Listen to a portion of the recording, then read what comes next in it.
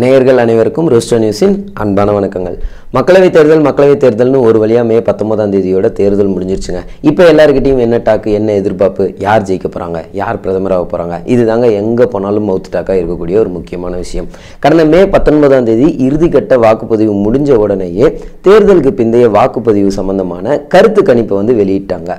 அந்த கருத்து கணிப்பில் என்ன சொல்லியிருந்தாங்கன்னா, பிஜேபி தான் ஆல்மோஸ்ட் வந்துடும் அப்படின்ற மாதிரியான கருத்து கணிப்பு தான் அது.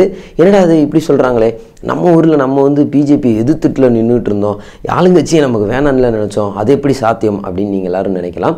ஆனால் அவங்களுடைய அந்த எக்ஸிட் போல்ஸ், அந்த கருத்து கணிப்பு இருக்கு இல்லையா, அதில் என்னெல்லாம் தவறு நடந்திருக்கு, யாரெல்லாம் கருத்து கணிப்பு பண்ணியிருக்காங்க, அந்த எந்த மாதிரி கருத்து கணிப்பு பண்ணியிருக்காங்க, உண்மையிலே உள்ள இறங்கி ஒவ்வொரு மாநிலத்திலையும் எந்தெந்த தொகுதிகளில் யார் ஜெயிக்க போகிறாங்க அப்படின்ற அளவுக்கு பார்த்தோன்னா யாருக்கு பெனிஃபிட் அதிகமாக இருக்குது அப்படின்ற முழு விவரத்தை தான் இந்த வீடியோவில் நம்ம பார்க்க போகிறோம்.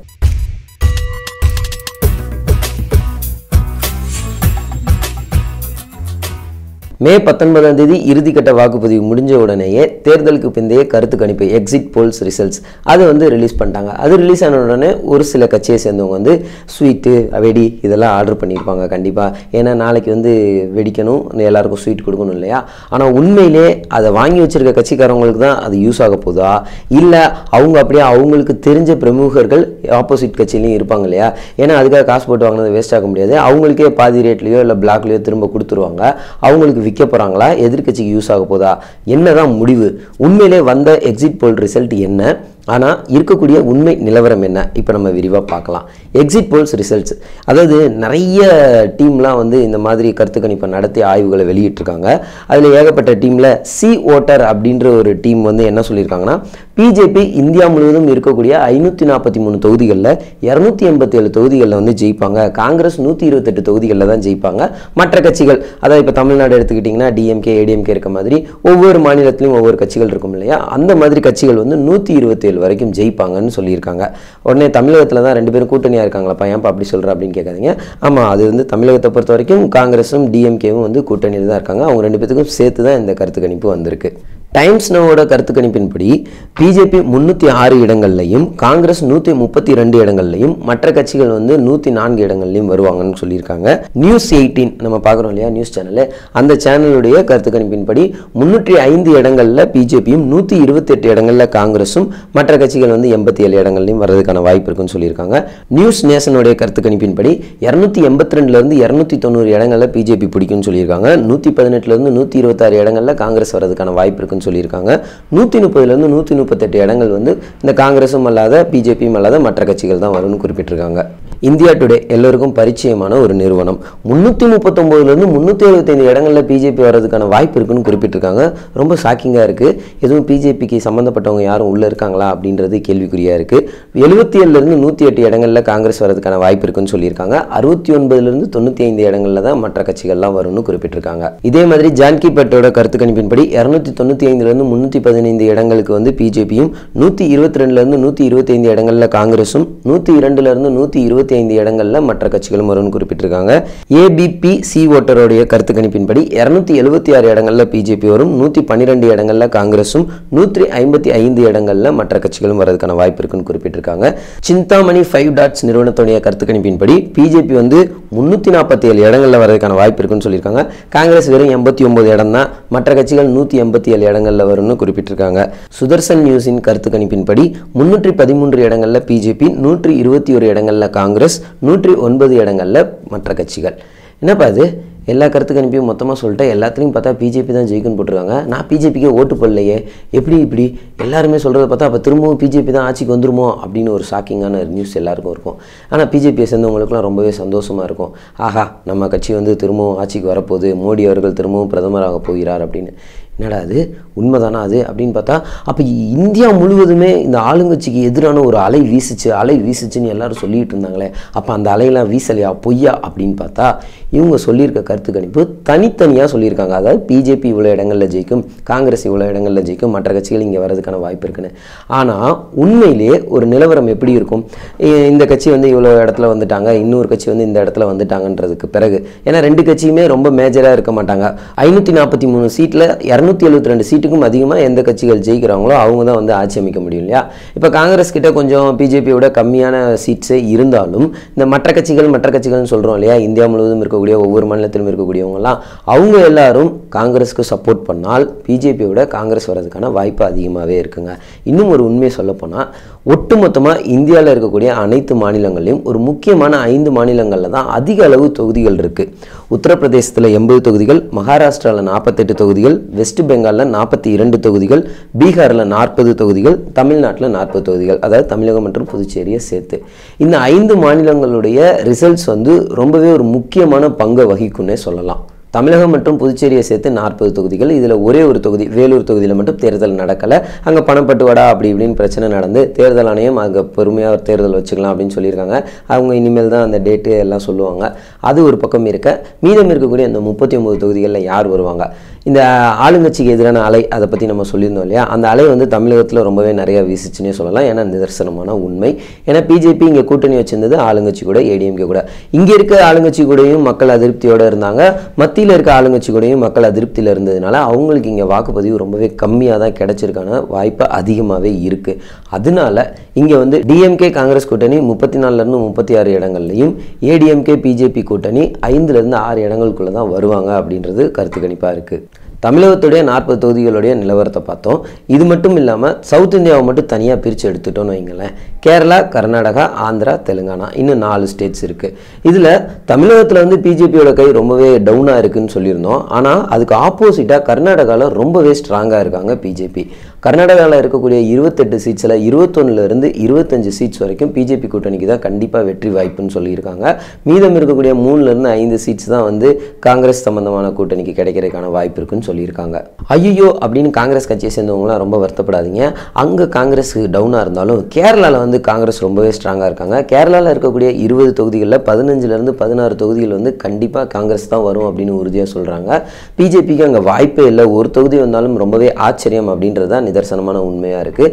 இதை தாண்டி மீதம் இருக்க தொகுதிகளில் 3லேருந்து 4 தொகுதிகள் வந்து அங்கே இருக்கக்கூடிய லோக்கல் கட்சிங்க தான் வரதுக்கான வாய்ப்பு அதிகமாக இருக்குன்னு சொல்லப்பட்டிருக்கு. தமிழகம், கர்நாடகா, கேரளா இந்த 3 மாநிலங்களிலும் ஏதோ ஒரு வகையில் பிஜேபியோ அல்லது காங்கிரஸோ அவங்களுடைய ஸ்ட்ராங்கான ஒரு பொசிஷனில் இருந்தாலும், ஆந்திரா மற்றும் தெலுங்கானா அந்த 2 இடத்துலையும் பார்த்தீங்கன்னா இவங்க யாருக்குமே இடமே இல்லை, நீங்களாம் யாருமே எங்களுக்கு தேவையில்லை, எங்கள் ஊர் கட்சி தான் எங்களுக்கு தேவைன்னு மக்கள் அவங்களுக்கு வந்து சப்போர்ட் பண்ணிகிட்டு இருக்காங்க. அதனால தெலுங்கானாவில் இருக்கக்கூடிய 17 தொகுதிகளில் தெலுங்கானா ராஷ்டிர சமிதி கட்சி, கேசிஆர் அவர்களுடைய கட்சி வந்து 14 தொகுதிகளில் வர்றதுக்கான வாய்ப்பு இருக்குன்னு சொல்லியிருக்காங்க. பிஜேபி, காங்கிரஸ்லாம் வந்து ஒரு இடத்துல வந்தாலே பெரிய விஷயம்னு சொல்லப்பட்டிருக்கு. ஏஐஎம்ஐஎம் அப்படின்ற கட்சி வந்து ஒரு இடத்துல கண்டிப்பாக வரும் அப்படின்ற கருத்து கணிப்பு நிலவுது. இதை தாண்டி அப்படியே ஆந்திரா பக்கம் போனோம்னா ஆந்திராவில் மொத்தம் 25 தொகுதிகள் இருக்குது. இந்த 25 தொகுதிகளில் ஒய்எஸ்ஆர் காங்கிரஸ் வந்து ஒரு 11 இடத்துல வர்றதுக்கான வாய்ப்பு இருக்குன்னு சொல்லியிருக்காங்க. தெலுங்கு தேசம் பார்ட்டி வந்து 14 இடங்களில் வர்றதுக்கான வாய்ப்பு இருக்குன்னு சொல்லியிருக்காங்க. பிஜேபி, காங்கிரஸ்க்குலாம் அங்கே இடமே இல்லை அப்படின்றது தான் நிலவரமாக இருக்குது. இப்போ ஒட்டுமொத்த சவுத் இந்தியாவை மட்டும் கால்குலேட் பண்ணோம்னா மொத்தம் 130 இடங்கள் இருக்குது. இந்த 130 இடங்களில் கேரளாலையும் தமிழகத்துலையும் பிஜேபி கை வந்து ரொம்பவே டவுனாக இருக்குது, காங்கிரஸ் கை ஓங்கி இருக்குது. கர்நாடகாவில் மட்டும்தான் பிஜேபி ரொம்ப ஸ்ட்ராங்காக இருக்காங்கன்றதை தெளிவாக பார்த்துட்டோம். இந்த ஆந்திரா, தெலுங்கானா இங்கே ஜெயிச்சவங்கலாம் யாருக்கு சப்போர்ட் பண்ணுவாங்க? பிஜேபிக்கு சப்போர்ட் பண்ணுவாங்களா, காங்கிரஸுக்கு சப்போர்ட் பண்ணுவாங்களா? கொஞ்சம் விசாரித்து பார்த்ததில் காங்கிரஸுக்கு தான் சப்போர்ட் பண்ணுவாங்கன்ற நியூஸ் கிடைச்சதை வச்சு நம்ம பார்க்கும்போது இந்த சவுத் இந்தியாவை மட்டும் கால்குலேட் பண்ணோம்னா 70லேருந்து 100 இடங்கள் வரைக்கும் காங்கிரஸுக்கு தான் வாய்ப்பு இருக்கணும். பிஜேபியை பொறுத்த வரைக்கும் 20லேருந்து 45 இடங்கள் வர்றதுக்கான வாய்ப்பு இருக்குன்னு சொல்லப்பட்டிருக்கு. சவுத் இந்தியாவிலேருந்து மூவ் பண்ணி அப்படியே நார்த் சைடு போனோம்னா ரொம்ப முக்கியமான ஒரு ஸ்டேட் எதுன்னு பார்த்தீங்கன்னா உத்தரப்பிரதேஷ். இருக்கிறதுலே அதிக அளவு தொகுதிகள் இருக்கக்கூடிய ஒரு மாநிலம், 80 தொகுதிகள் இருக்குங்க. இந்த உத்தரப்பிரதேசத்தை எடுத்துக்கிட்டோம்னா இந்த தேர்தல் சம்பந்தமாகவே நிறைய பிரச்சனைகள் வந்தது. மாடு சம்பந்தமாக ஏகப்பட்ட பிரச்சனைகள் வந்தது. ஏற்கனவே நம்ம ஒரு வீடியோவில் கூட பார்த்துருந்தோம். இங்கே யார் ஜெயித்தாலும் யார் தோத்தாலும் இந்த மாடுகள் வந்து ஒரு முக்கியமான காரணியாக இருக்கும் அப்படின்றதையும் பேசியிருந்தோம். அதே மாதிரி பிரக்யா சிங் அப்படின்ற ஒரு வேட்பாளர் அங்கே இருந்தாங்க. அவங்க மேலேயும் ஏகப்பட்ட சர்ச்சைகள்லாம் வந்தது. இப்படிப்பட்ட இந்த ஸ்டேட் வந்து எப்போவுமே பிஜேபியோட கோட்டை அப்படின்னு தான் சொல்லப்படுது. அவங்களுக்கு இந்த தேர்தலை பொறுத்த வரைக்கும் 40லேருந்து 45 இடங்களுக்கு மேலாகவே பிஜேபிக்கு கிடைக்கும் அப்படின்னு சொல்லியிருக்காங்க. காங்கிரஸ் தரப்பு கூட்டணிக்கு வந்து 30லேருந்து 35 இடங்கள் கிடைக்க வாய்ப்பு இருக்குன்னு சொல்லப்பட்டிருக்கு. உத்தரப்பிரதேசத்தை தாண்டி வெஸ்ட் பெங்கால், மம்தா பானர்ஜி அவங்களுடைய கோட்டைன்னு சொல்லலாம். அங்கே வந்து மொத்தம் 42 தொகுதிகள் இருக்குது. இந்த 42ல் 12 இடங்கள் வந்து பிஜேபி கூட்டணி வர்றதுக்கான வாய்ப்பு வாய்ப்பு இருக்குன்னு சொல்லியிருக்காங்க. காங்கிரஸுக்கு அங்கே வேல்யூவே இல்லை, அங்கே வெறும் 2 இடம் வந்தாலே பெரிய விஷயம் அப்படின்னு பார்க்கப்பட்டிருக்கு. இதை தாண்டி அங்கே யார் தான் இப்போ மேஜராக இருப்பாங்கன்னு பார்த்தீங்கன்னா அங்கே இருக்கக்கூடிய ரீஜனல் பார்ட்டி டிஎம்சி அந்த கட்சி தான் வந்து 28லேருந்து 30 இடங்கள் வரைக்கும் ஜெயிக்கிறதுக்கான வாய்ப்பு இருக்குன்னு சொல்லப்பட்டிருக்கு. அடுத்ததாக பீகார் எடுத்துக்கிட்டோம்னா மொத்தம் 40 தொகுதிகள் இருக்குங்க. பொதுவாகவே பீகாரை பொறுத்த வரைக்கும் பிஜேபியோட கை தான் ஓங்கி இருக்கும். அங்கே இந்த தேர்தலை பொறுத்த வரைக்கும் பிஜேபி வந்து 30க்கும் மேற்பட்ட சீட்ஸ் வந்து ஜெயிப்பாங்க அப்படின்னு சொல்லப்பட்டிருக்கு. காங்கிரஸ்க்கு வந்து 5லேருந்து 6 சீட் கிடைக்கிறதுக்கான வாய்ப்பு இருக்குன்னு சொல்லப்பட்டிருக்கு. அடுத்ததான் மகாராஷ்டிரா எடுத்துக்கிட்டோம்னா மொத்தம் 48 தொகுதிகள் இருக்குங்க. இந்துத்துவ கொள்கைகள், சிவசேனா இந்த மாதிரி விஷயங்களை வச்சு நிறைய அரசியல் அங்கே நடந்துகிட்டே இருக்கும். இதுக்கெல்லாம் ரொம்பவே இம்பார்ட்டன்ஸும் அங்கே கொடுக்கப்பட்டுட்டு தான் இருக்கு. இந்த மாநிலத்தை பொறுத்த வரைக்கும் பிஜேபியோட கோட்டைன்னே சொல்லலாம். பிஜேபியோட கை தான் ஓங்கி இருக்கு. இங்கே பிஜேபி வந்து 35லேருந்து 38 இடங்கள் சாலிடாக வந்துருவாங்க அப்படின்றது தான் டாக்காக இருக்கு. இதை தாண்டி காங்கிரஸ் கூட்டணி வந்து 6லேருந்து 10 இடங்கள் வர்றதுக்கான வாய்ப்பு இருக்குன்னு சொல்லப்பட்டிருக்கு. அடுத்ததான் மத்திய பிரதேசம் எடுத்துக்கிட்டோம்னா மொத்தம் 29 தொகுதிகள் இருக்கு. இந்த 29 தொகுதிகளில் பிஜேபி 25லேருந்து 26 சீட்ஸ் வந்து கண்டிப்பாக பிடிச்சிருவாங்கன்னு சொல்லப்பட்டிருக்கு. ஏன்னா இந்த மத்திய பிரதேசமும் பிஜேபியோடைய கோட்டையாக தான் பார்க்கப்பட்டு இருக்கு. இதை தாண்டி காங்கிரஸ் அப்படி இப்படின்னு ஜெயிச்சு ஒரு 4லேருந்து 5 இடத்துக்கு வர்றதுக்கான வாய்ப்பு இருக்குன்னு சொல்லப்பட்டிருக்கு. அடுத்ததாக இந்தியாவினுடைய தலைநகரமான டெல்லி எடுத்துக்கிட்டோம்னா மொத்தம் 7 தொகுதிகள் இருக்கு. டெல்லியை பொறுத்த வரைக்கும் ஆம் ஆத்மி கட்சி தான் இப்போ ரூலிங் பார்ட்டியாக இருக்காங்க. அரவிந்த் கெஜ்ரிவால் அவர்கள் தான் முதலமைச்சராக இருக்காரு. ஏற்கனவே மத்திய அரசு வந்து டெல்லி சம்பந்தமான விஷயங்கள்ல நிறையவே தலையிடுறாங்க, என்னை சுதந்திரமாக ஒரு முதலமைச்சரை செயல்பட விட மாட்டாங்க அப்படின்னு நிறைய பிரச்சனைகள் அங்கே போயிட்டு இருக்கு. இந்த சூழ்நிலையில் இந்த கருத்து கணிப்பின்படி ஆம் ஆத்மி கட்சிக்கு எந்த ஒரு சீட்ஸுமே கிடைக்காது அப்படின்றது தான் நிலவரமாக இருக்கு. பிஜேபிக்கு தான் 5லேருந்து 7 இடங்களும் கிடைக்கிறதுக்கான வாய்ப்பு இருக்குன்னு சொல்லியிருக்காங்க. காங்கிரஸ் ரொம்ப கஷ்டப்பட்டு 1 அல்லது 2 இடங்கள் ஜெயிக்கிறதுக்கான வாய்ப்பு இருக்குன்னு குறிப்பிட்டிருக்காங்க. மேலும் ஒரு பிஜேபியினுடைய கோட்டையாக பார்க்கப்படுற ஒரு மாநிலம் ராஜஸ்தான். மொத்தம் 25 தொகுதிகள் இருக்கு. இந்த 25 தொகுதிகளில் 22லேருந்து 25 தொகுதிகளுமே பிஜேபி கூட்டணி தான் ஜெயிக்கிறதுக்கான வாய்ப்பு இருக்குன்னு சொல்லியிருக்காங்க. காங்கிரஸ் ரொம்ப முயற்சி பண்ணாலும் ஒரே ஒரு இடத்துல வேணா ஜெயிக்கிறதுக்கான வாய்ப்பு இருக்குன்னு சொல்லியிருக்காங்க. மற்ற கட்சிகள் அங்கே ஜெயிக்கிறதுக்கான வாய்ப்பே இல்லை. முழுக்க பிஜேபியுடைய ராஜ்யம் ராஜஸ்தான் அப்படின்றது குறிப்பிட்டிருக்காங்க. அடுத்ததான் நரேந்திர மோடி அவர்களுடைய சொந்த மாநிலமான குஜராத்தை எடுத்துக்கிட்டோம்னா மொத்தம் 26 தொகுதிகள் இருக்குங்க. இந்த 26ல் 22லேருந்து 23 சீட்ஸ் வந்து கண்டிப்பாக பிஜேபி தான் ஜெயிப்பாங்கன்னு சொல்லியிருக்காங்க. 3லேருந்து 4 இடங்கள் வந்து காங்கிரஸ் வரதுக்கான வாய்ப்பு இருக்குன்னு சொல்லப்பட்டிருக்கு. மற்ற கட்சிகள்லாம் அங்கே வரதுக்கான வாய்ப்பே இல்லை, இவங்க 2 பேர் தான் அப்படின்றதையும் உறுதியாக சொல்லியிருக்காங்க. இப்போ ஒட்டுமொத்தமாக சவுத் இந்தியா தனியாக பார்த்துருக்கோம். அது மட்டும் இல்லாமல் பிஜேபியுடைய கோட்டைன்னு சொல்லப்படக்கூடிய ஒரு முக்கியமான 5-6 மாநிலங்களையும் பார்த்துட்டோம். இப்போ இது எல்லாத்தையும் தாண்டி இந்தியா முழுவதும் இருக்கக்கூடிய ரிசல்ட்ஸ் எல்லாத்தையும் சேர்த்து பார்க்கும்போது இந்த எக்ஸிட் போல் ரிசல்ட்ஸு உண்மையாக இருக்குமா அப்படின்னு பார்த்தா அங்கே ஒரு சின்ன பிரச்சனை இருக்குங்க. என்ன பிரச்சனை? அவங்க சொன்ன ரிசல்ட்ஸ் வந்து பிஜேபி மொத்தமாக 200 300 இவ்வளோ ஜெயிப்பாங்க, காங்கிரஸ் வந்து வெறும் 120 தான் ஜெயிப்பாங்க, மற்ற கட்சிகள் வந்து இவ்வளோ ஜெயிப்பாங்கன்றது தான் குறிப்பிட்டிருந்தாங்க. இப்போ நம்ம தனித்தனியாக பிரித்து பார்த்த வரைக்கும் ஒவ்வொரு மாநிலத்திலும் வெவ்வேறு கட்சிகள் ஜெயிச்சிருந்தாலும் இங்கே யாருக்கு சப்போர்ட் பண்ணுவாங்க அப்படின்றதெல்லாம் அடிப்படையாக வச்சு பார்க்கும்போது இப்போ ஒட்டுமொத்தமாக காங்கிரஸ் பார்த்தீங்கன்னா 110லேருந்து 120 இடங்கள் அவங்க போட்டியிட்ட இடங்கள்ல ஜெயிக்கிறதுக்கான வாய்ப்பு இருக்குன்றதை உறுதியாக நம்பலாம். அப்போ என்னப்பா 272 இடம் வேணும், இவங்க வெறும் 110 120 வச்சு எப்படி, அப்போ பிஜேபி தானா அப்படின்னு நீங்கள் நினைக்கலாம். ஆனால் அங்கே தாங்க ஒரு விஷயம் இருக்குது. என்ன அப்படின்னா இவங்க ஜெயிச்சது மட்டும் இல்லாமல் ஒவ்வொரு இடத்துலையும் அந்த லோக்கல் கட்சிங்கள்லாம் ஜெயிச்சிருப்பாங்க இல்லையா, அவங்க யாருக்கு சப்போர்ட் பண்ணுறாங்கன்றதை விசாரித்து பார்க்கும்போது அதிகமாக வந்து காங்கிரஸுக்கு தான் சப்போர்ட் பண்ணுற ஐடியாவில் இருக்காங்க. அதனால இவங்களுக்கு இந்த மாதிரி கிடைக்கக்கூடிய சப்போர்ட்ஸ் மட்டுமே 160லேருந்து 170 சீட்ஸ் வந்து சப்போர்ட்டாக கிடைக்கிறதுக்கான வாய்ப்பு இருக்கிறதுனால ஒட்டுமொத்தமாக 260லேருந்து 290 இடங்கள் காங்கிரஸ் தரப்பில் இருக்கிறதுக்கான வாய்ப்பு இருக்குது. அப்படியே பிஜேபிக்கு போனோம்னா பிஜேபி தனித்து ஜெயிக்கக்கூடிய இடங்கள் 200லேருந்து 220 இடங்கள்னு இந்த கருத்து கணிப்பை வச்சு நிலவரத்தை வச்சு சொல்ல முடியுது. இது இல்லாமல் அவங்களுக்கு சப்போர்ட் எங்கேயாவது கிடைக்குதான்னு பார்த்தீங்கன்னா ரொம்ப கம்மியாக தான் கிடைக்குது.